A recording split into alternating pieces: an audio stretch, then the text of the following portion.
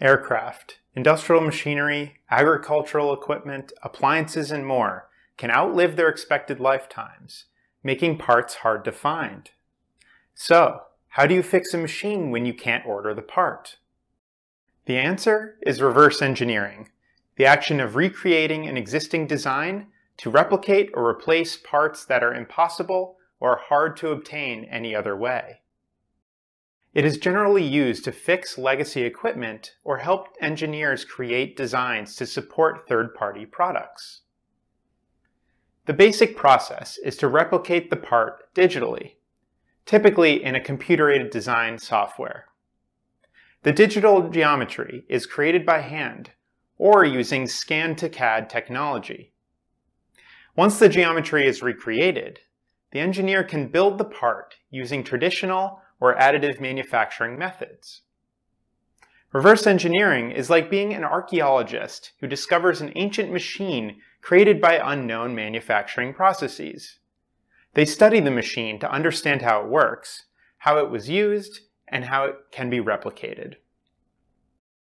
They can then reverse engineer parts of that machine so it looks complete in a museum display. In the engineering world, it works in a similar way. You may find a machine that is currently on the market or decades old.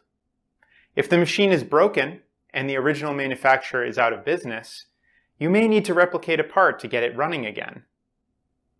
The first step in a reverse engineering workflow is to accurately capture the dimensions of the part you'd like to recreate. This can painstakingly be done manually, but for many parts that is not practical. Thankfully, 3D scanners automate this work and are available at a number of price points. The 3D scanner will take measurements of the part as it forms a point cloud. You can think of a point cloud as a series of dots on a Cartesian plane.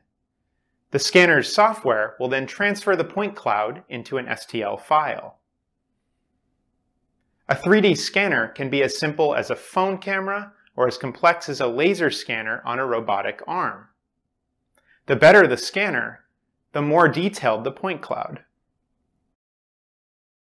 To transform the STL file into a watertight 3D model, engineers can use CAD software like Ansys Discovery. Bad scan data is common in the engineering world, so it's best to have access to tools that can accommodate incomplete information in the STL file. Ansys Discovery has STL repair tools that can fill in patches, holes, and missing faces. It can then blend these additions into the remaining geometry. This is useful for recreating a symmetrical part when you only have half of the original, or filling in the missing teeth of a gear, for example. If the original part is deformed or damaged, you can use Ansys Discovery to digitally repair it back to its original shape. In the next lesson, we will learn about the STL facet cleanup tools in Ansys Discovery.